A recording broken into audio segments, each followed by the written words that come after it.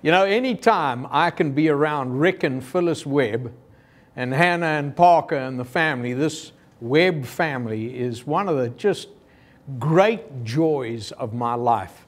There are very few that rise to the level of worship that this Webb family can bring us to. I love them.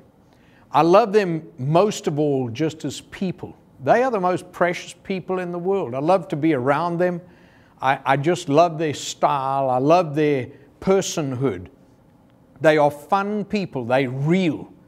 And they are a people that just love the Lord Jesus. They just ooze with the Lord Jesus Christ. So on every occasion that I've had the privilege of preaching after they've been singing, it feels like I'm just sitting at the same feast table and we're participating of the same food, and God's just providing one big, glorious, delicious, scrumptious meal. They are premier worship leaders. They sing with such excellence. Their sound is incredible. And the smile and the fervency of their faith and their love for the Lord Jesus just shines through.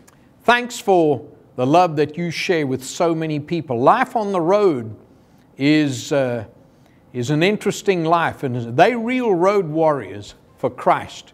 I can't imagine how many miles they've traveled, but I can't imagine how many people are in heaven today because the Webb family have opened their hearts in their incredible giftedness of worship leadership and have introduced the Lord Jesus Christ to so many people who without Him would have nothing today. But today they know what eternal life is all about because the gospel was shared through them by this means.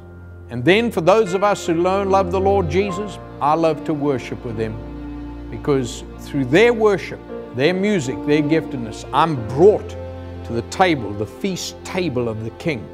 And what a feast it is. Thank you, Webbs. Love you guys very much. God bless you. Look forward to see you again soon.